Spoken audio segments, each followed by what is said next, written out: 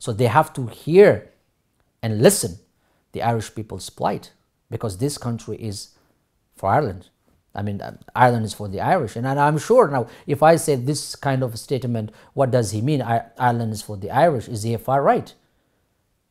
I've never seen a black man who's a far right in the world. If you think I'm saying this statement and if you consider that I'm a far right, so be it.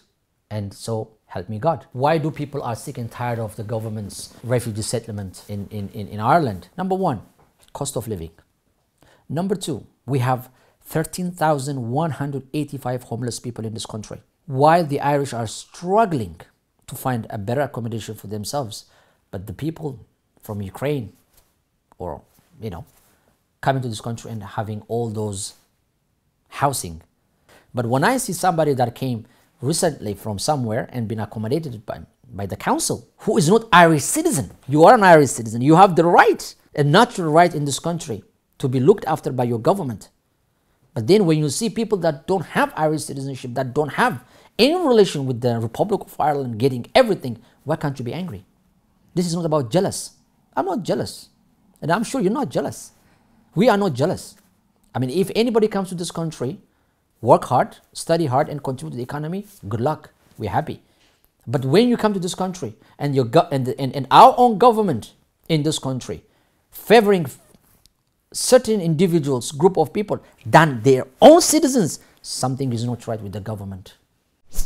Well, welcome back everybody. I am here with Dr. Mehari Fisseha, who is a PhD in migration studies and a number of other subjects, and we're going to be talking to him about some of the claims that Taoiseach Leo Varadkar has made recently about what the Dublin regulation actually says and Ireland's asylum situation more broadly, and so we'll be very interested to hear his perspective on some of these matters. So thank you so much for joining us today, Doctor.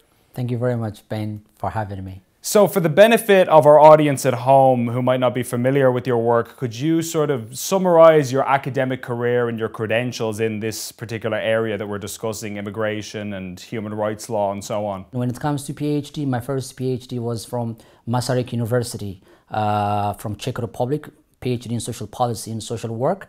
And the second master's was PhD in international migration studies from University of Granada, Spain. And the third PhD is PhD in International Development Studies from University of Pretoria, and the fourth PhD is PhD in International Human Rights Law and Fundamental Freedoms from Universidad de Zaragoza. So I believe in addition to that, you've received awards, various awards and accolades during your academic career. I believe you even received an award in European diplomacy from former Irish President Mary Robinson. Would I be right in saying that? Yeah, you're absolutely right there. In 2017, there was a European competition of debates in Warsaw, Poland. And then I had the opportunity to represent the Republic of Ireland in debates. And then I got a number one in that debate. And then Mary Robinson traveled all the way from Kinshasa, the Congo, which is the Democratic Republic of Congo, to give those award in Poland. So what I wanted to ask you about specifically was the Taoiseach Leo Varadkar made a number of claims recently as to what the international migration laws actually say, specifically regarding asylum seekers and refugees, and he labelled a number of positions myths. He said that there's a lot of widespread far-right myths that have been adopted by people that actually have no basis in truth.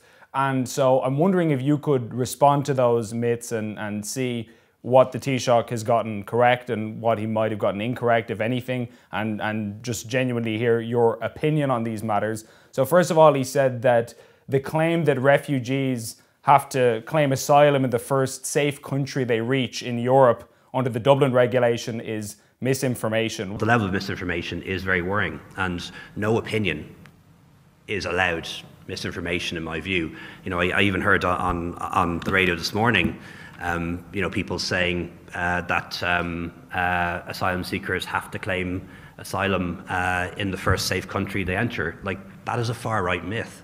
that is being perpetrated broadly. People are not under any obligation to claim asylum in the first safe country they enter. It is possible under the Dublin regulation for people to be sent back to a country that they've already applied in, if that country will take them, but that's a whole other thing. What is your position on that? I just want to first, explain what Dublin Convention is all about.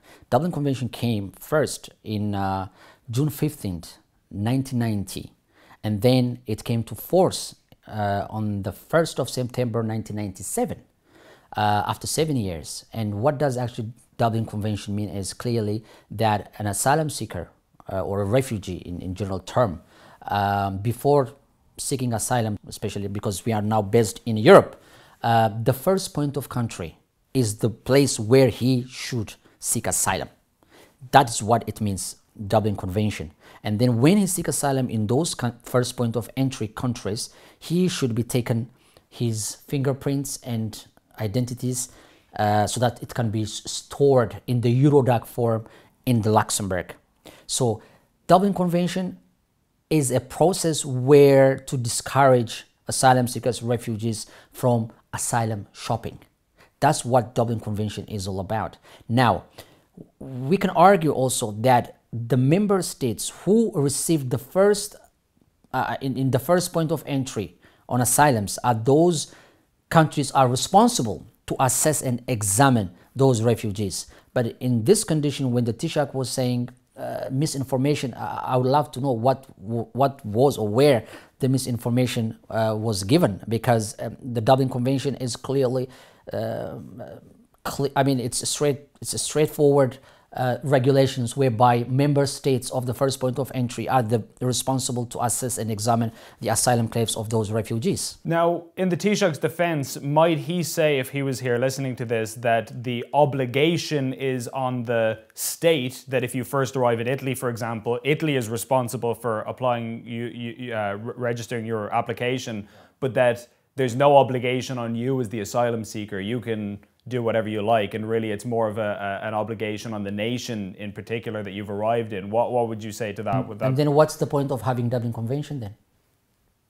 Why did we bring this Dublin Convention? Why did we encourage member states of the European Union to sit in Brussels or Strasbourg to make a decision on the common European asylum policy? There's no point having Dublin Convention, according to the Taoiseach's argument. So the reason why we have Dublin Convention is that to stop asylum seekers from asylum shopping. That's number one. Number two, to encourage member states, to assess and examine on the first point of entry on those asylum seekers. So according to the Taoiseach, then there's no point of having Dublin Convention, and we don't even have to talk about Dublin Convention at all. So the other thing that the Taoiseach might bring up is the fact that my understanding is, and correct me if I'm wrong, there are some exceptions within the Dublin regulation and the Dublin Convention, that I think there might be some exceptions for family reunification if a minor, again, correct me if I'm wrong on any of this, but my understanding is that if a minor was to arrive into a European country and then his parents had already claimed asylum in another country, he could ask to be reunited with them, and that there's a mechanism for that within the law. So maybe the Taoiseach would argue that it's too oversimplified to say that, people have to stop at the first safe country. There are exceptions and nuances there. What would you say in response to that? Well, there could be some exceptions on the family reunification sections, okay? That does not mean literally that the Dublin Convention, according to the Taoiseach's argument, that anyone could pass any country of first point of entry and seek asylum to other parts of Europe. So you cannot bring those exceptions in order to defend the bigger picture of Dublin Convention.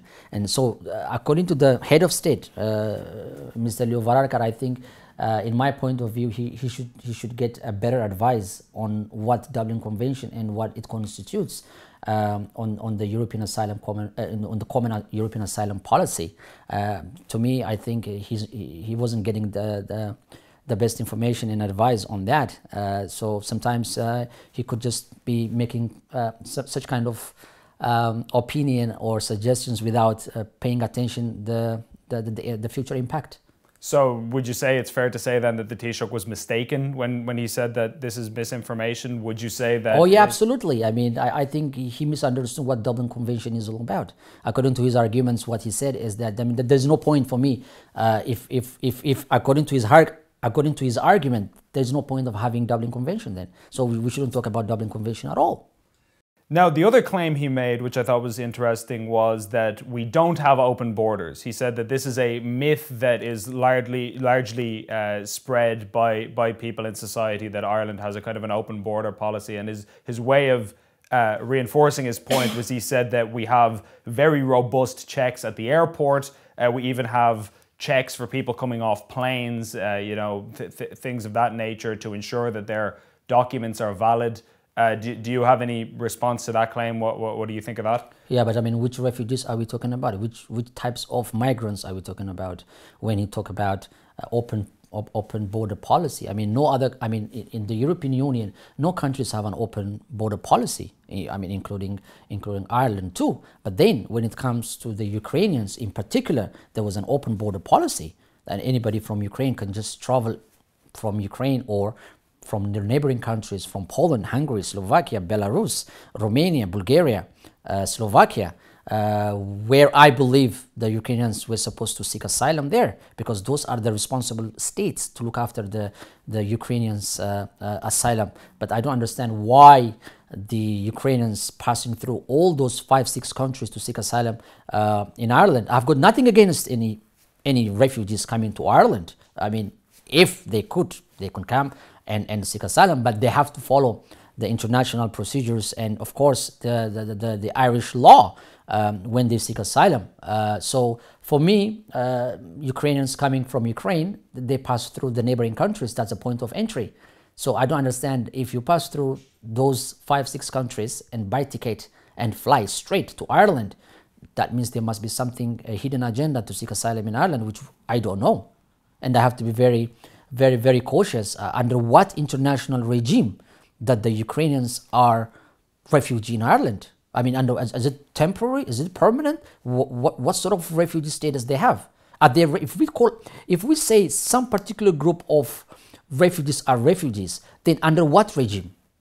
You have to be very clear, because do they have refugee status of the 1951 conventions? Do they fulfill the 1951 Geneva Conventions relating to the status of refugees and its protocol? I don't know. We have to ask questions, because I've got a lot of reservations when it comes to the way that the Ukrainians sought asylum in Ireland and being given all types of treatment, because I don't have any problem I mean, that Ukrainians are getting all those kind of treatments, but then it has to be also fair and equal with other refugees seeking asylum in Ireland, because it's obvious that certain group of people are getting full attentions from the government, and certain people of group also don't get any full attention. So I just want to know under what international regime or law or refugee law that Ukrainians are called refugees. Because to my understanding, in order to be a refugee, you have to be persecuted.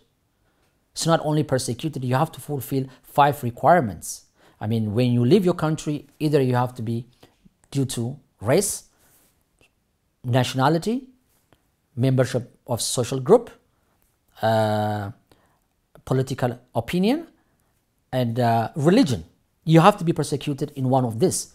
But I'm just wondering, Ukrainians, yes, they have a war, but under no circumstances in International Refugee Law Convention of the 1951 war was mentioned. So I have a very critical question to the government of Ireland.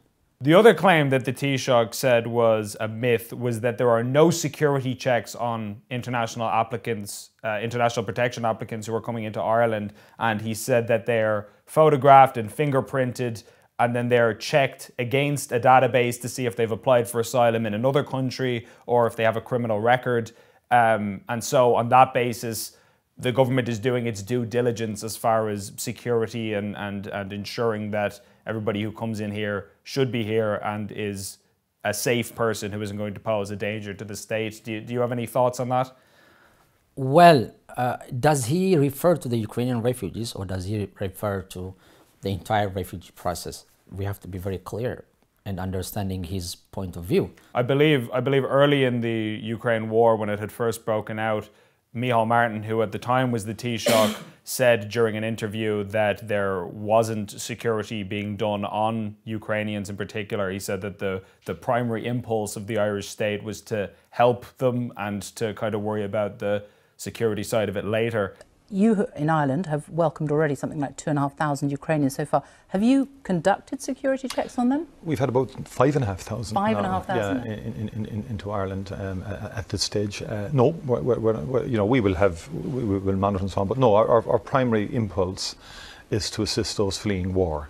And that's, the Irish people are very seized by this the series of atrocities that are going on. What we're witnessing on our screens every evening is really shocking people, and there's huge human empathy there, obviously, to help the women and the children. And so we because of the temporary protective directive of the European Union, what Ireland is doing, basically, if Ukrainians come into Ireland, they'll have access to our social protection income, access to our health services, access to education, the right to work immediately. And we believe that's the correct thing to do in the context of the worst displacement of people and refugee crisis since World War II. And speed is important in a situation like this. So on that basis, do you have any thoughts on that? Yeah, man, I mean, you can't just bring anyone from any war-torn country and do then the security check later. You have to do it on the spot and to determine whether they are refugee or not, or whether they are a threat to the state and to the well-being and welfare of the Irish people. And then you assess their claims. But what the government under the Micheál Martin's administration was on the other way around. You let the people in. Once they are in the country, you don't know those people. That's a very shocking suggestions from the Taoiseach then, Micheál Martin, saying that let us bring all these refugees and then we do the security check later. I mean, which country in the European Union does this? The other thing that Taoiseach Leo Varadkar has said is that some rejected asylum claims are allowed to stay in Ireland on humanitarian grounds. The Department of Justice has admitted that there are people whose claims are rejected and then they're allowed to stay in the state. So is that not making a joke of Irish immigration law and border control? No, it doesn't, because it does depend on different circumstances. So sometimes people will have their application for refugee status refused, but they will be granted leave to remain on humanitarian grounds. So for example, there are some countries that it's illegal to leave. There are some countries that won't take people back. Even if you try to deport them, they won't take them back. So it's not often the way it's presented in the media. If you work in this area, if you understand this area, if you meet people and understand their individual circumstances, it does depend. There may be people who are refused refugee status because they're not genuine refugees, but it may still be the case that they can't be returned home for other reasons, and they're then allowed to stay on humanitarian grounds. Do you have any insight into that, or the validity of that as a concept? Well, you see, in many parts of Europe and in many parts of the convention itself, when an asylum seeker failed in his or her own claims by the state has the responsibility to get rid of him out of the country. But again, every country has its own policy based on humanitarian norms and conditions. You could actually leave the asylum seekers. He may not fulfill the requirements of the 1951 Convention relating to the status of refugee and its protocols requirements. However, we believe that he or she should get humanitarian protection from the state. That is normal in most countries in the European Union. So if Ireland follows that routine, I would say that is correct. There are people that I know in this country stayed 10, 11 years in a hostel and their asylum application was invalid, but then because they have stayed long in the country and they have wasted, quarter of their lives in a hostel, then the government kind of pardoned them to say, well, look, you've been staying in the country for some time. We know that you don't fulfill the requirements to be a refugee, but then we will grant you a humanitarian remain to live. That's what it's called, humanitarian remain to live. Then based on that, yes, those people could get those kind of refugee status. So is it possible that that's the policy that the government is pursuing with the Ukrainians, that even if they're not particularly adhering to this or that convention in a very technical sense, that the government is saying, well, look, on humanitarian grounds, we're going to look after them because it's just the humane thing to do? Is that possible? Well, no. This is two different things. The one I explained earlier was those who failed asylum seekers. The Ukrainians are not failed asylum seekers. They just came. Were they interviewed? I've never seen any Ukrainian were called by the Department of Justice, Equality and Law Reform, I don't know if that's the name now they have, been interviewed why they left the country. There is what we call blanket international protection for Ukrainian refugees. They come to the country, they will be provided housing, food, medical care, schooling and everything. So this is completely different. That's why I've asked you earlier that under what international regime that the Ukrainian refugees are protected in Ireland? Are they temporary protection? Are they permanent? Under what? We are not told by our government per se, because I really want to know under what international regime that these refugees from Ukraine are protected in Ireland. Because are they refugees to start with? Because like I said, like I explained to you earlier, refugees should fulfill the 5 requirements. Were they persecuted by their country? And if they do, then would they fulfill the 5 requirements? Were they called by the Department of Justice to have an interview why they left the country? Did they have to explain all that? Like any other African refugees or Asian or Latin American refugees coming from those countries to Ireland. So we have to be very critical when it comes to immigration, because this is a very sensitive issue. One of the other policies that we have here in Ireland is the policy of asking people to self-deport. This has been a policy that the Department of Justice has explicitly outlined, as has the Justice Minister, that most people, the vast majority of people who are quote-unquote deported in Ireland are simply given a deportation order and then asked to leave the state, and that it's the understanding of the Irish state that many of them do, although even Department of Justice officials who are working in the immigration field have admitted that they don't have exit checks, so they don't actually confirm that this person has left the state. So it's more of a sort of estimation as to how many leave. They can't give precise numbers. The obligation is on people to remove themselves from the state, and many people do. And therefore, it's not the case that every deportation order that's issued is automatically comes to the point where it requires the removal of a person from the state. Many people voluntarily remove themselves. We can't be precise about how many actually do, because we don't have exit checks. Is that a requirement? Does the government have to have a policy like that, or could they theoretically put every single person who's deported on a plane and send them to whichever country that they've come to Ireland from? Is there a rule around that? You see, when they say self-deport, like how, for example, if I'm a failed asylum seeker in Ireland, how would I deport myself? Because I've been living, let's say, I've been living in a refugee camp or accommodation center. as you know, asylum seekers are not allowed to work in the country. And then how would you deport yourself back to your country where you fled from? And also, many of them don't have travel documents. Travel documents. So now, if you deport, say, a Somalian or, I don't know, a Zimbabwean without a proper document, those countries could say, well, how do we prove that he is from Zimbabwe or from Somalia or from Eritrea or from Ethiopia or from Sudan? How do we prove? So it is very technical and very difficult to determine when you deport a person to in certain countries. Those countries may refuse. And it's going to be also expensive for the state to deport. How many people are you going to deport?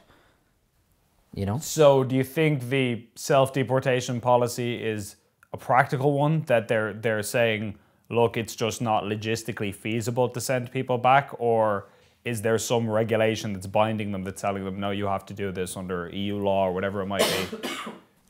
Like, look, self-deportation, for me, it's not feasible. Because I've never seen anyone that goes to the government and say, well, look, I want to self-deport, but like, how am I going to deport myself?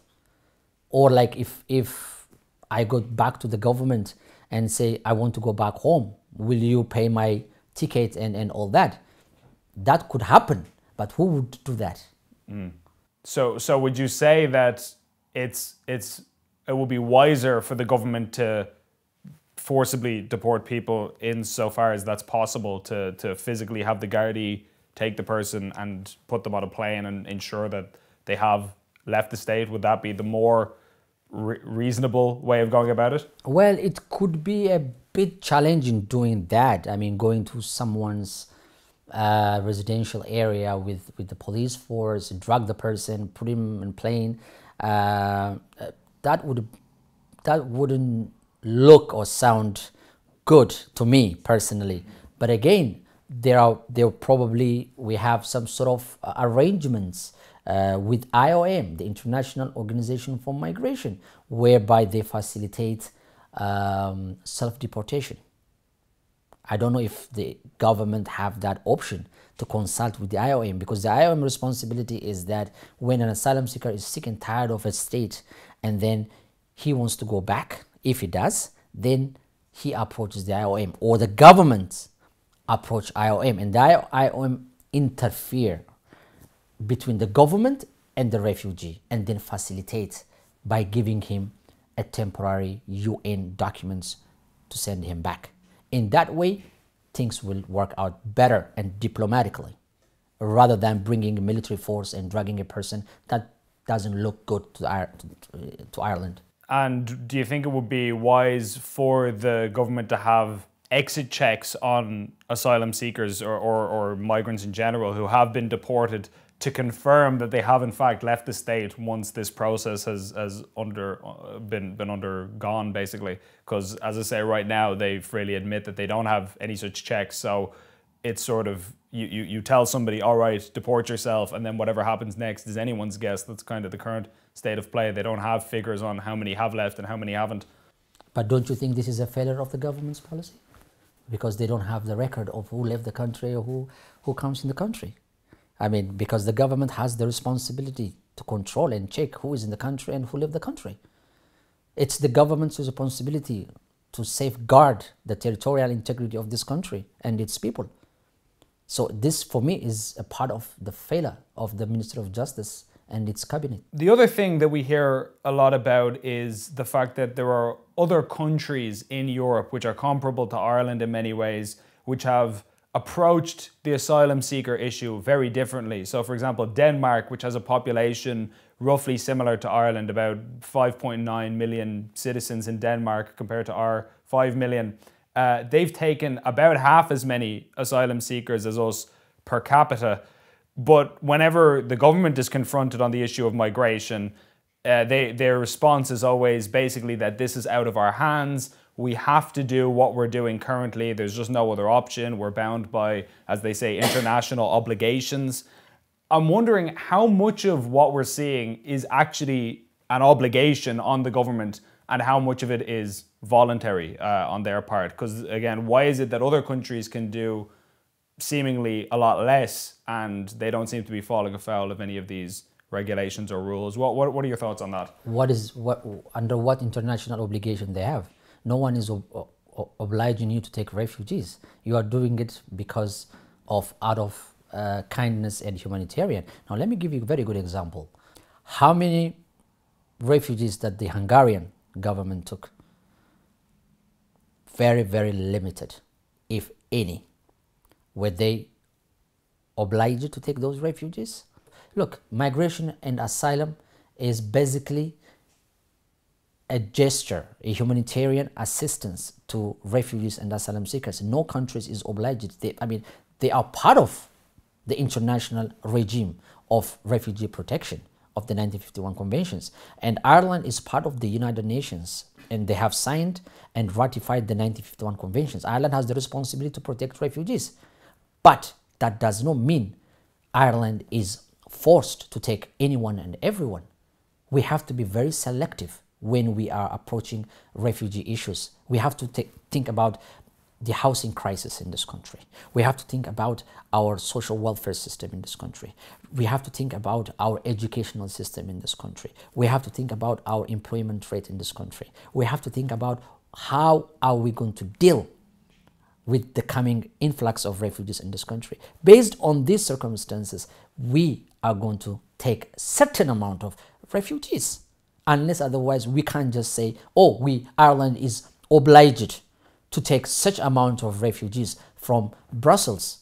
Ireland is a sovereign, independent state. No one forced Ireland in any international conventions, unless otherwise the Irish government bow itself for a certain government. Now, if a representative of the government was here, what they might say is that we're obliged to at least listen to asylum cases should people arrive in Ireland. So we don't have to accept everybody, but if they come here and they put their hand up and say, I would like to claim asylum in the Republic of Ireland, it's required that we at least process their claim, listen to them, and then at that point, after we've made a determination whether they're valid or invalid, we can make a decision as to whether they can stay here. But from that perspective, if tens of thousands of people are arriving over a couple of years, which is what we've seen, then would we not be required to house these people all over the country while we're processing those claims?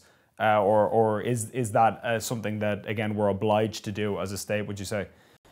But this is the thing I found very difficult is that, like I said, every country, I mean, like the Danish government, they have a very strict asylum policy. The Netherlands, the government, they have a very strict asylum policy. But we don't see that kind of immigration problem in those countries. Why is it hard for the Irish government to come up with a very straight solution to accommodate and to give protection for refugees? It seems to me the immigration or the migration or the refugee crisis in Ireland is becoming out of hand, because there's no a system whereby who is refugee and who is not a refugee, and under what circumstances refugees have to be recognized in Ireland. Do we have the trace and track, check and balance, who is in the country, who is out of the country, and how are we going to integrate? One part is now integration. You see, we don't have a problem. I mean, I personally, I'm an immigrant myself, but then I don't have to see people. I mean, I've got no problem of seeing people coming to Ireland, but then once they are in Ireland, how the government going to integrate these refugees? There's also a problem of integration. There's a language barrier. There's a cultural difference. How are we going? Because these are the future of Ireland. They are going to stay in this country. They are going to build this country economically, politically, socially, culturally, financially. But then how does the government invest in these people and then get something out of it? You see, migration is two-way. You bring people in this country, but you will make sure that those people coming to this country educate themselves, work for the country, work for themselves, for their family, and build the nation. You have to see migration from long-term plan, because there's nothing free. The American government takes thousands and thousands of refugees from Kakuma camp in Kenya, the Somalis, the Ethiopians, the Eritreans, to America, to Canada, to Australia. Why do they do that? Because they want them to come to America and then they let them to work and build the nation. And America gets economic boom from those migrants. But this is not the case in Ireland. The integration part should be very, very carefully analyzed and assessed. We can't just bring people down in this country just because Ireland is a humanitarian country. But then what's the long-term plan? Do you think it's fair to say that Ireland offers too much when it comes to our asylum system? Because I've had interactions with asylum seekers. I was speaking to a man from Egypt who was living in an asylum centre that was in Dublin city centre. This was about a year or two ago. And I was interviewing him about his story and how he got here. And he said that he had lived in the UK for about 10 years as an asylum seeker. He by his own words, said he had been working on the quote-unquote black market, and that eventually after Brexit, he wanted to travel around the European Union, and the travel rules had become a little bit more difficult for him. And so he heard that the Irish Justice Minister was offering visas to people who claimed asylum in this country, and so on that basis he came to Dublin and he claimed asylum here. I came from England. I live in England around 15 years. I work there in black market. But when I hear about Ireland and I hear about the Justice Minister in Ireland, they open for everyone to get a visa for asylum seeker, and I think it's a good country to get a visa from here. So do you think then the reason you came to Ireland from England was the opportunities that were available in Ireland?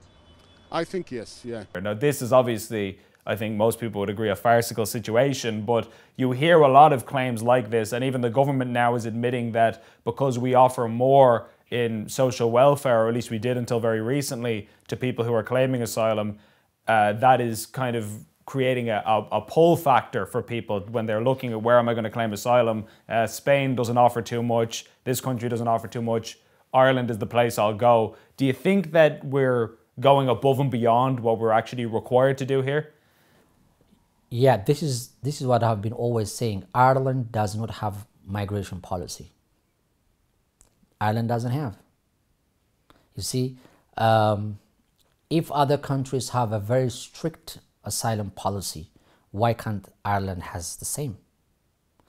Now, Ireland should abide by international law in giving protection to those who deserve international protection. But that doesn't mean that Ireland should do beyond its means, you know. So there must be a cap where Ireland should assess, examine everybody's asylum claim in this country and treat those according to the law of the country. And it should be always, as I always say, it should be equal to every citizens of the world. You cannot just treat one type of asylum seeker refugees than a different one from other parts of the world, because this is obviously discrimination. I mean, if you see, I mean, so it won't look good for the Irish government and even for the Irish people as well. Because and do you think that's happening with Ukraine, that Ukrainians are receiving preferential treatment over people from other parts of the world? Yes, well, that's what I'm saying. It's an obvious. I don't know if you call it racism. I don't know if you call it. Actually, the government is making an obvious racism than the people, because I don't see the people have any problem or any issue of migrants. But then the government has a preferential way of, okay, we're going to treat these refugees because they are from Europe, they look like us, and then you have people from Afghanistan or Syria or Africa, they don't look like us, they have to stay in an accommodation center. And then who's racist, the government or the people? One of the other things I wanted to ask you about was Fine Gael Junior Minister Neale Richmond, who was speaking about the upcoming referendum to redefine the family within the Irish Constitution and expand its definition to a more vague term that the family will be based on durable relationships rather than marriage. And what Richmond was saying was that this would have a serious impact on Irish immigration law, because it would effectively have an impact on family reunification. If an asylum seeker comes here and they want to bring their relatives from abroad, that there would be a new, broader definition of family. And this is when I want to get to the key point of changing what the definition of family is. This is moving to not just modern time vernacular, but it has serious consequences, particularly when we think of immigration law and proving that someone is family member or family reunification. This will allow that to be accommodated as well. So we're keeping up to space with other communities. Because you're talking about durable relationships. Absolutely, yeah. Is this? I'm wondering what you think of that comment and the potential ramifications of that were something like that to pass into our constitution. Well, you see, bringing that kind of law into the constitution is very dangerous. The future ramification would be very dangerous, because anyone that come in this country and seek asylum, they would probably sue the government in everyday base.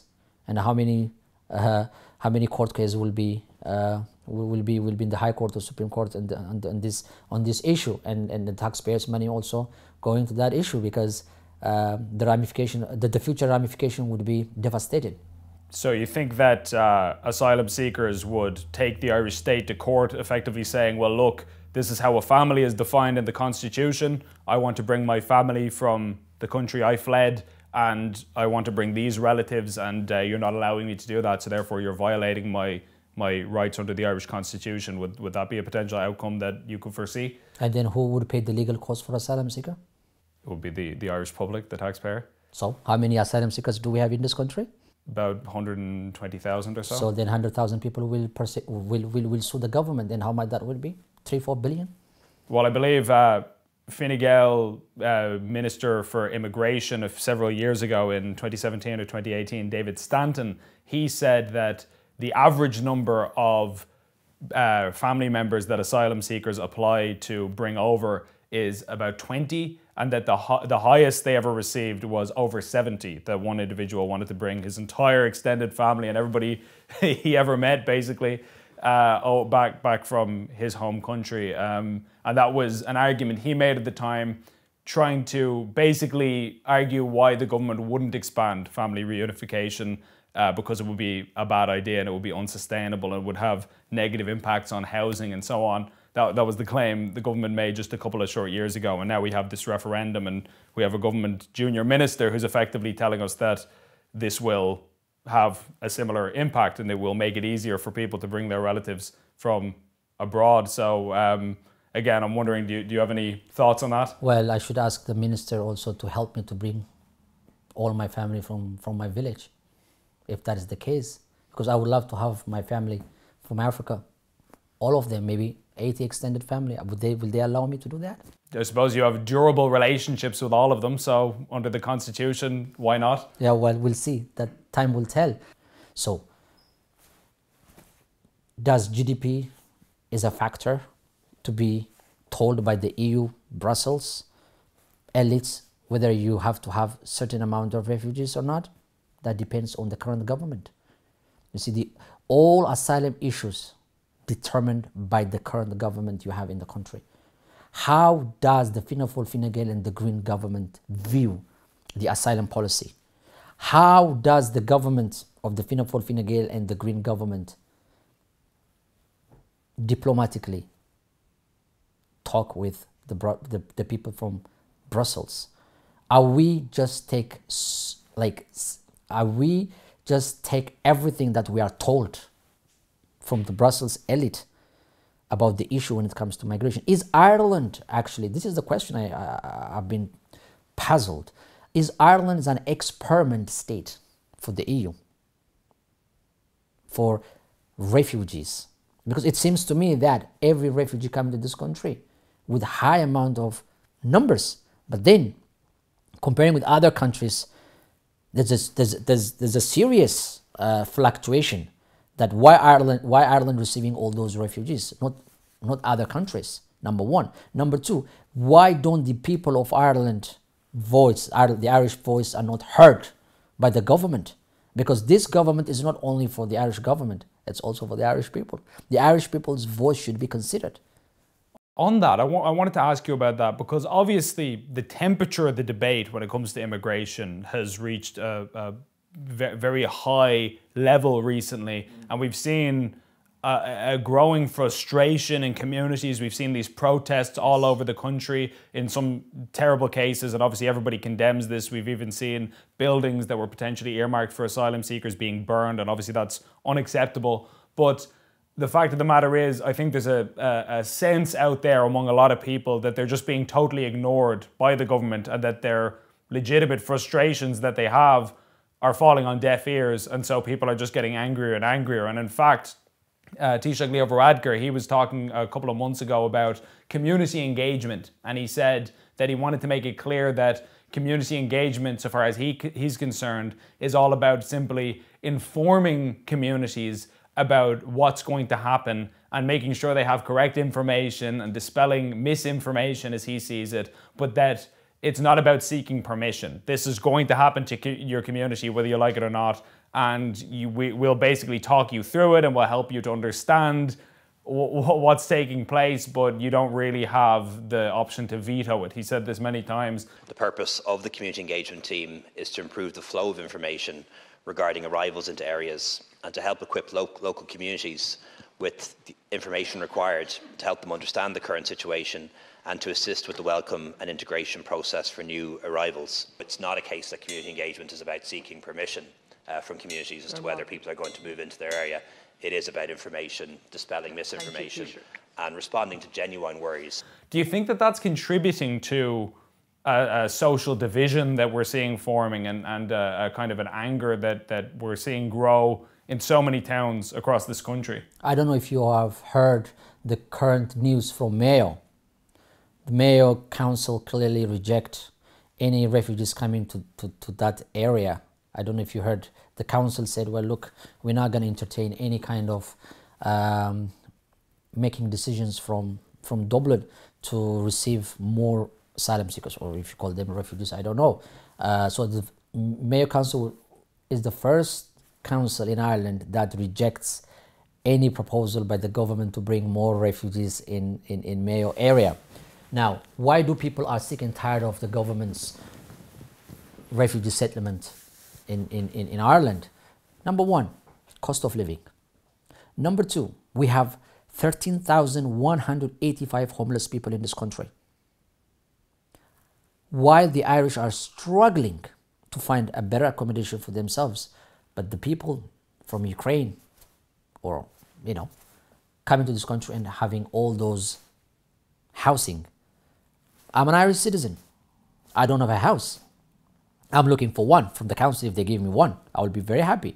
But when I see somebody that came recently from somewhere and been accommodated by the council, who is not Irish citizen,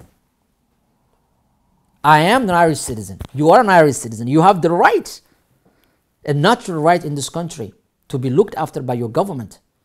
But then when you see people that don't have Irish citizenship, that don't have any relation with the Republic of Ireland getting everything, why can't you be angry? This is not about jealous. I'm not jealous. And I'm sure you're not jealous. We are not jealous. I mean, if anybody comes to this country, work hard, study hard, and contribute to the economy, good luck. We're happy. But when you come to this country and our own government in this country favoring certain individuals, group of people, than their own citizens, something is not right with the government. And I am very, very, very critically and seriously say the government of this country should think twice, if not 4 times, to help the people of this country. Because of the Irish people, the government is there in their power. If it wasn't for the Irish government, they don't have a place in their political arena where they are now. So they have to hear and listen the Irish people's plight, because this country is for Ireland. I mean, Ireland is for the Irish. And I'm sure now, if I say this kind of statement, what does he mean? Ireland is for the Irish. Is he a far right? I've never seen a black man who's a far right in the world. If you think I'm saying this statement and if you consider that I'm a far right, so be it. And so help me God. Thank you so much, Professor. It was great talking to you. Thank you very much, sir, for having me.